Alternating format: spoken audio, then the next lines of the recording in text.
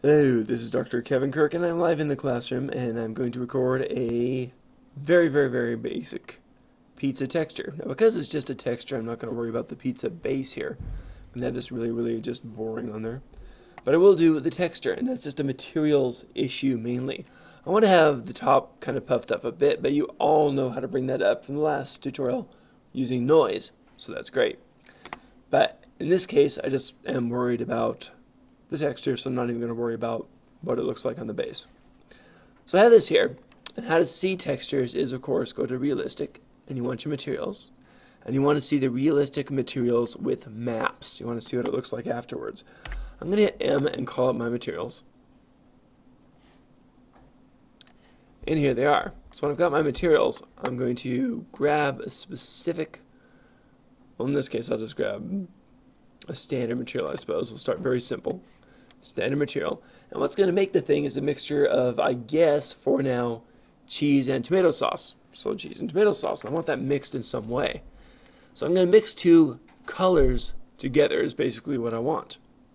So in that case, I'm going to just mix it with one of these maps. And the map will block one color and let the other through, basically, essentially. I think I'll start with just a noise map. That's your standard.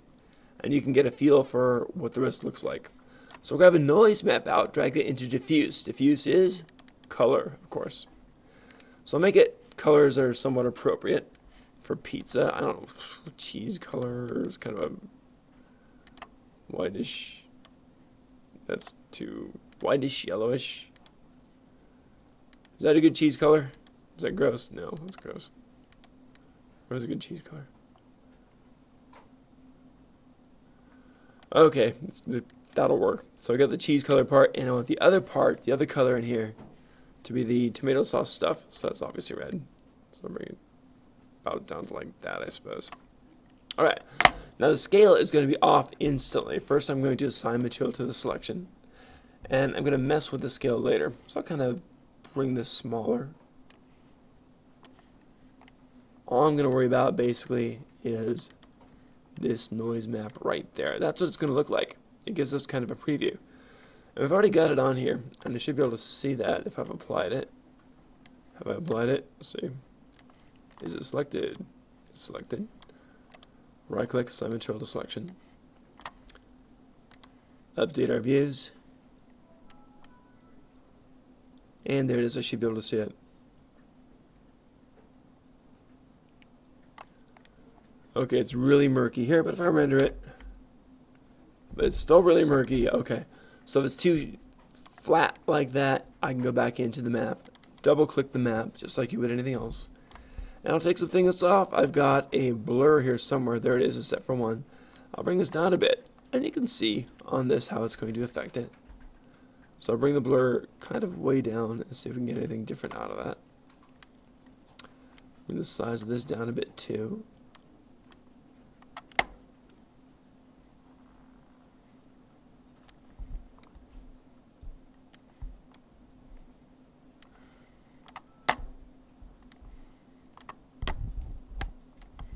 Bring that way down. Let's see what we got so far. To keep rendering. Oh, still looks really too murky.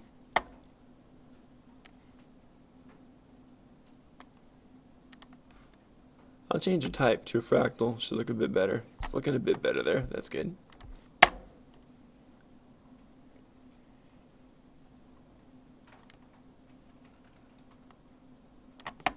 And I'm just kind of playing with it and changing it out.